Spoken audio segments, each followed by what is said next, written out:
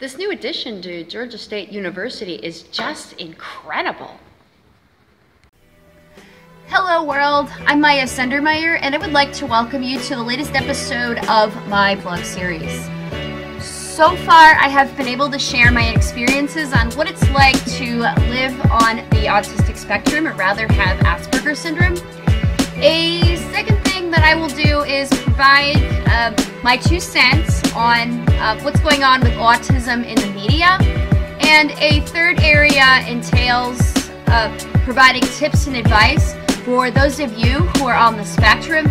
I will also reach out to your friends, family members, peers, mentors, educators, employers, and anybody who is inside the autistic community.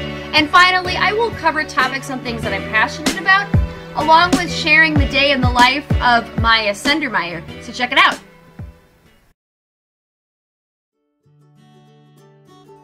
YouTube. This place is incredible. This is the CMII building at Georgia State University, which was recently upgraded, and it took almost 2 years to enhance. But this is for media students who are in film and sound and music, and they just have all kinds of amazing technology, including a studio that I would absolutely love to shoot my vlog in sometime if I want to make a really big announcement, or let's say if I can ever get a meeting or an interview with Casey Neistat or Temple Grandin or some bigwig. But anyway, I wanted to give you an update, YouTube. So I have decided not to take that position at that real estate firm where I had last worked about 4.5 years ago, because number one, it looks like they're not going to be the most reliable, and number two,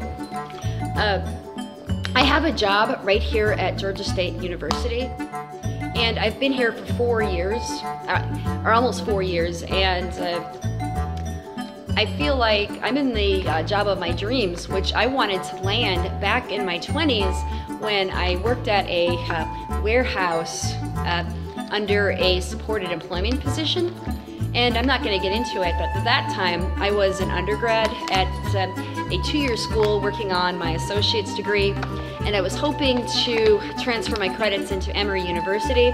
Along with that, I'd wanted to work in a university setting with other professionals that had master's and doctorate's degrees in psychology, and that they were doing research related to autism. And I finally had that opportunity come knocking during my period of unemployment about 4.5 years ago, actually 3.5 at this point, and I got that job around October 2014 after being unemployed for 4 years. But the other reason why I decided not to take that job is because they sounded like they had too many other problems of their own, and I don't want to get into it, but most of the time people that work in real estate have very unstable promises.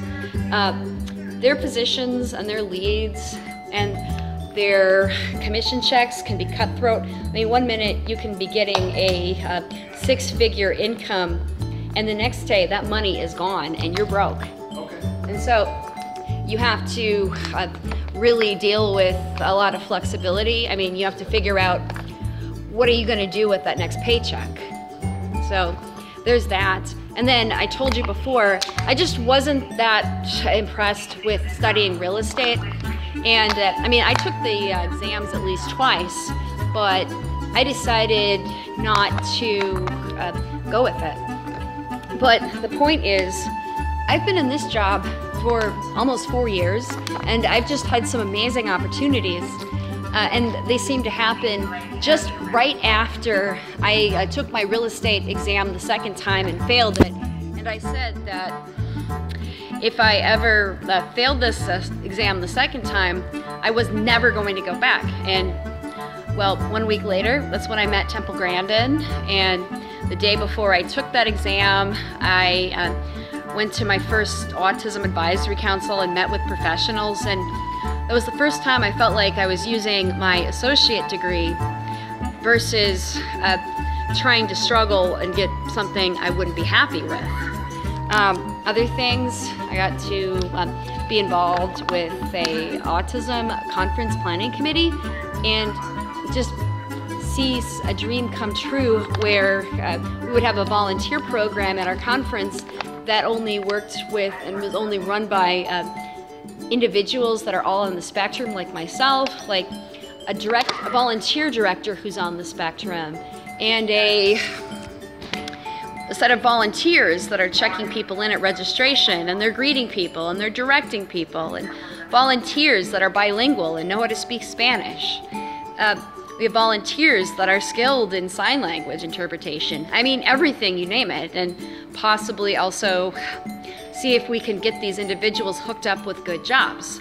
So, yeah, I mean, it was lovely to see my blast from the past former supervisor, but I have a lovely position now, and I am so thankful for that.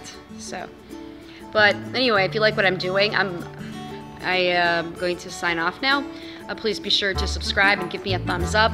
Also, do not forget to ask questions and comments. I'd be happy to respond to you next video. Be sure to also check me out on social media. I'm on Facebook, Twitter. I'm also on Instagram, which I have put all my photos and some preview videos of what you can expect from my vlogs. And of course, I have my written works on helloworld240.wordpress.com. That's helloworld240.wordpress.com.